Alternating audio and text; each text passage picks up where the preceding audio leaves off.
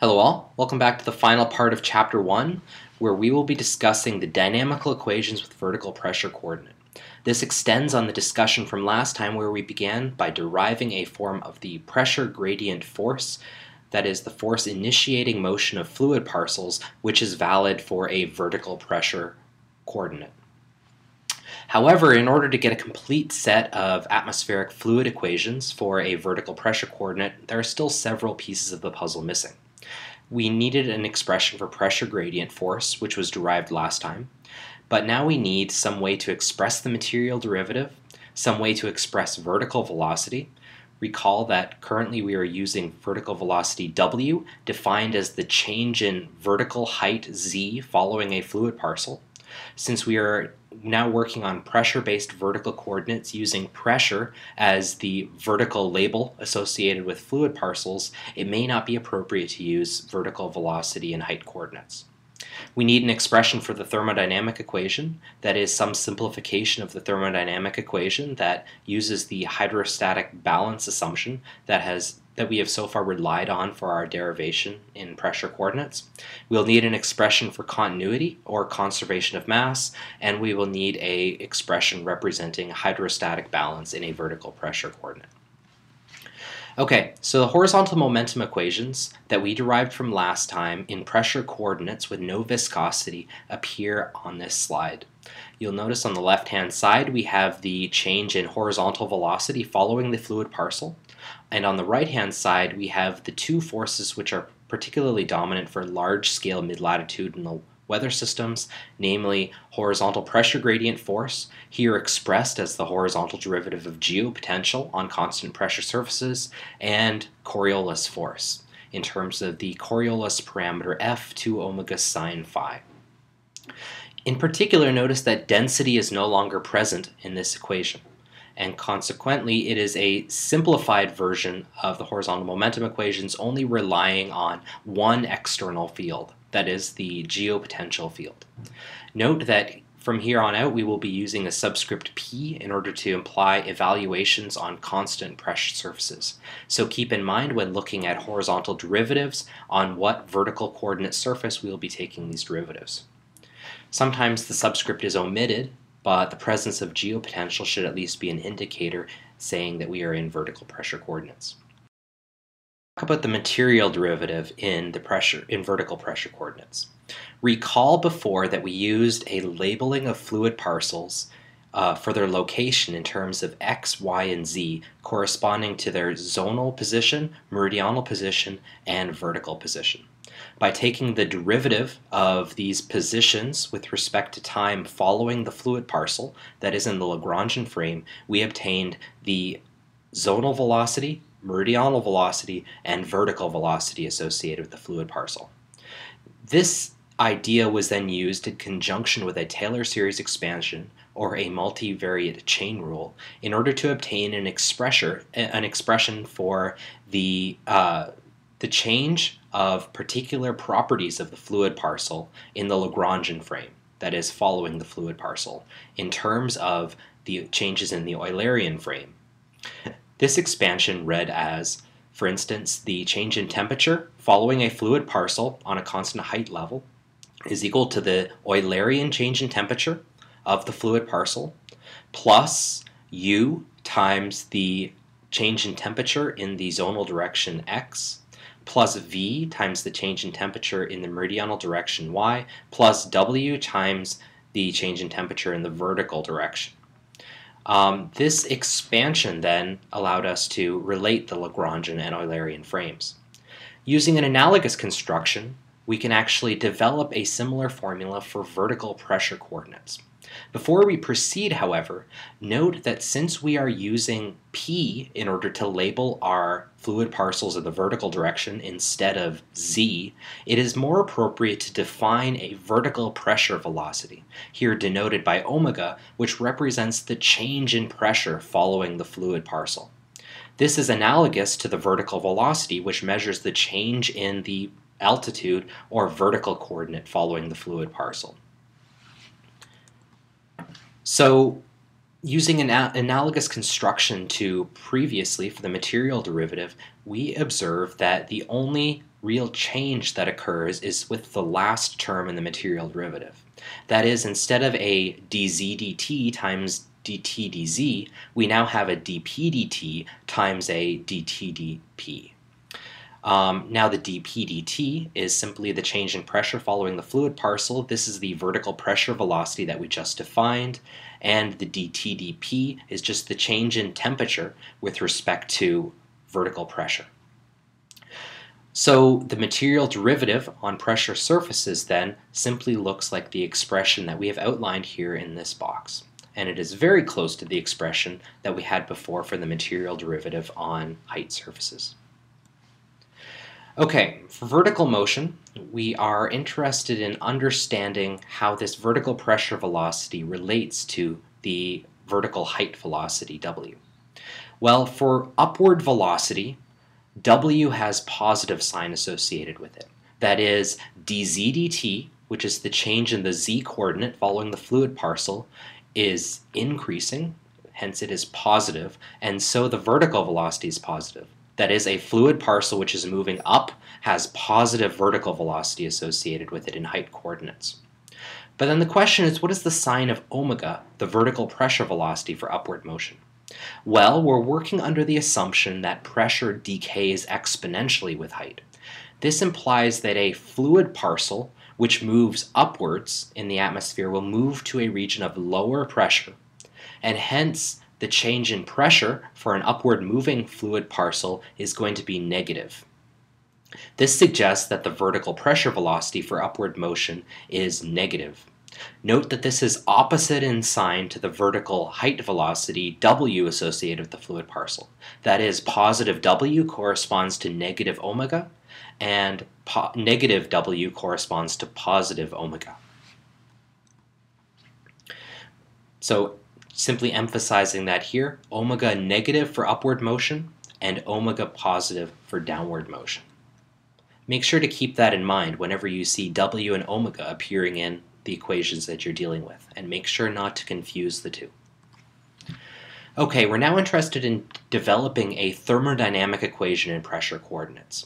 Now, the thermodynamic equation that we had before is completely valid within the pressure coordinate system, since it simply relates the change in temperature following a fluid parcel to the change in density or the change in pressure following that fluid parcel. However, since we are working under the assumption of a vertically hydrostatically balanced atmosphere, we can use this balance assumption in order to simplify the thermodynamic equation somewhat. So let's take the second form of the thermodynamic equation, namely Cp times the change in temperature following the fluid parcel minus 1 over rho times the change in pressure following the fluid parcel is equal to diabatic heating J, and expand the temperature term out using the material derivative and use the definition of vertical pressure velocity as dp dt in order to simply substitute it into this second form of the equation. You'll notice then that the dp dt term disappears, and instead we get an omega term in this expression. Expanding out the material derivative then gives us terms involving u, v, and omega as well. Notice that omega appears twice in this equation, and consequently we can collect those terms in order to simplify this equation further. So let's divide through by Cp and use ideal gas law in order to eliminate alpha. Recall alpha is simply 1 over the density, and so can be replaced with RT over P. And hence obtain a new form of the thermodynamic equation given by the Eulerian change in temperature at a particular location plus U dot the change in temperature in X plus V dot the change in temperature in Y. Note that this is just the negative of horizontal advection of temperature. And then a final term proportional to the vertical pressure velocity with coefficient dp dt minus RT over PCP. And the right-hand side now, corresponding to diabatic heating, is given by J over Cp. We define what is known as the static stability parameter as this quantity within the parentheses in this expression. This parameter will come back later as we're analyzing vertical stability within the atmosphere. However, with this definition, we can substitute it into our thermodynamic equation and hence obtain the simplified expression dt plus u dt x plus v dt dy minus sp omega equals j over cp. Okay, so this is our new thermodynamic equation paired with our definition of the static stability parameter. Note that if there is no horizontal advection, then the time rate of change of the temperature at a location in the Eulerian frame, that is a fixed point in space, is simply driven by two factors. It is driven by diabatic heating, that is corresponding to radiation, condensation, and other forms of localized heating that are irreversible, and adiabatic rising and sinking. That is adiabatic action on the fluid parcel corresponding to reversible work being performed on the fluid parcel, leading to changes in volume of the fluid parcel. Okay, let's talk about the continuity equation. So in height coordinates, we obtained a form of the continuity equation in the Lagrangian frame that looks like the change in density following a fluid parcel is equal to negative density times the divergence of the velocity field. Recall that what this equation said is that for a convergent velocity field, you will have compression of a fluid parcel. Compression of a fluid parcel will then drive up the density and lead to an increase in the density field. Compression here corresponding to negative divergence and a positive right-hand side of the continuity equation. If we have divergence of the velocity field, then del dot u is positive, and so the right-hand side of this equation is negative. This corresponds to expansion of fluid parcels, leading to an increase in volume, which at constant mass will then lead to a decrease in density. So the density then decreases in the presence of a divergent velocity field. We are now interested in deriving a simplified form of this continuity equation in pressure coordinates. It turns out that it's much more difficult in order to adapt the height-based version of this equation to a pressure-based equation than it is to simply derive the continuity equation from scratch. So let's derive it from scratch and see what we get. Okay, so we have a fluid parcel. Here we're working in the Lagrangian frame. Recall this is different from in height-based coordinates where we started by working with the continuity equation in the Eulerian frame. So in the Lagrangian frame, we have a rectangular prism fluid parcel with dimensions delta x, delta y, and delta z. The volume of the fluid parcel is given by delta x, delta y, delta z. Hydrostatic relationship is going to be assumed to be valid over the scales that we're working with, where we have delta p over delta z equals minus rho g. Here rho is some measure of the average density associated with the fluid parcel. We can substitute this in directly to the volume of the fluid parcel and obtain that the volume is equal to negative delta x, delta y, delta p all over rho g. You might be confused as to why there is a negative sign in this expression, but remember that pressure decreases with height. So the difference delta p is actually a negative quantity for our fluid parcel, which has positive delta z associated with it. Hence, the volume is still positive. The cancellation of negatives occurs because we have a negative sign on the right-hand side and a negative delta p. Hence, from this expression, we then have that the mass of the fluid element is given by rho times volume, that is density times volume equals mass. Substituting in our expression for volume, we have mass equals negative rho delta x, delta y, delta p all over rho g. Or canceling out the rho's, we have mass equal to negative delta x, delta y, delta p all over g. Now, the conservation of mass principle says that the total mass of the fluid parcel is conserved following that fluid parcel, so there is no diffusion of mass through the surfaces of the fluid parcel. Well, if it's the case that mass is conserved following the fluid parcel, then this can be written quantitatively as dm dt equals 0, where the d is the Lagrangian derivative, or derivative following the fluid parcel. If that's the case, then we can divide through by mass and hence obtain that 1 over mass times dm dt is equal to 0. Well, let's substitute in our expression for mass from the previous slide and into this expansion. Well, then we obtain minus g over delta x, delta y, delta p, times d dt of delta x, delta y, delta p, all times minus 1 over g is equal to 0. Now, you might be somewhat confused as to how delta x, delta y, and delta p are changing in time, but remember these are the dimensions of the fluid parcel. If we have a velocity field which is compressing or expanding the fluid parcel, then these dimensions will change. This is deformation of the fluid parcel. Recall that deformation of the fluid parcel was the main driver behind the continuity equation that we derived in height-based coordinates. Okay, so let's use product rule in order to expand out this product of three terms, delta x, delta y, delta p. And hence we obtain the formula listed at the bottom of this slide. Then the question is, okay, now we have three derivatives that appear in this equation.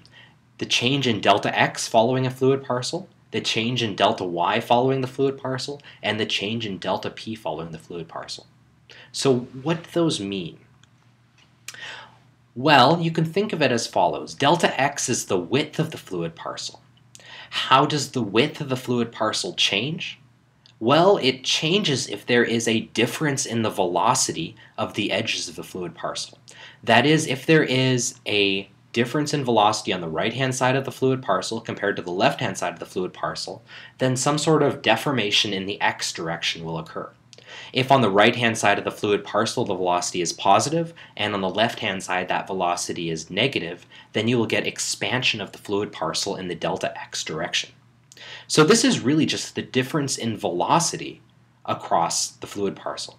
So d dt of delta x is equal to u x plus delta x minus u of x, or the change in velocity across that distance delta x.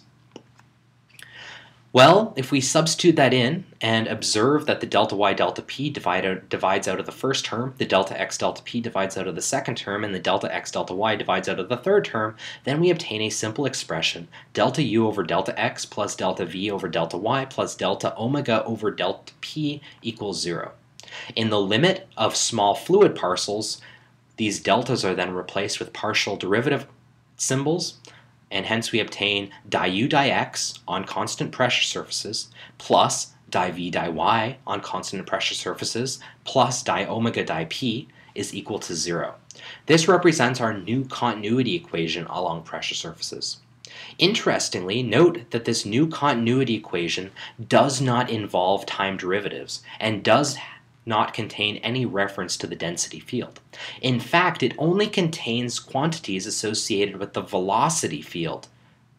So this is a diagnostic equation which restricts how the velocity field can be defined at any point within the domain. Namely, omega, if u and v are given, then omega must satisfy this relationship at a particular point in the domain. The simplicity of this equation is one of the chief advantages of the isobaric system, and the fact that we have eliminated one of the thermodynamic variables from this relationship. The ease of computing vertical pressure velocity is another benefit. In particular, observe that this equation can be rearranged very readily in order to obtain omega. Okay, so our last equation that we need to then derive is the hydrostatic equation. Well, we have a form of the hydrostatic equation in height coordinates. If we simply invert this equation, we will then obtain an expression that has the pressure derivative on the bottom in the denominator, or it is the coordinate with which we are taking the derivative with respect to. So flipping around this equation then gives us di z di p equals minus 1 over rho g. We bring the g over to the left-hand side, and note that Gz is simply equal to the geopotential. And we also use the ideal gas law in order to eliminate the density from this equation. You'll notice that it's a common theme of our approach so far with pressure gradients to eliminate density as much as possible.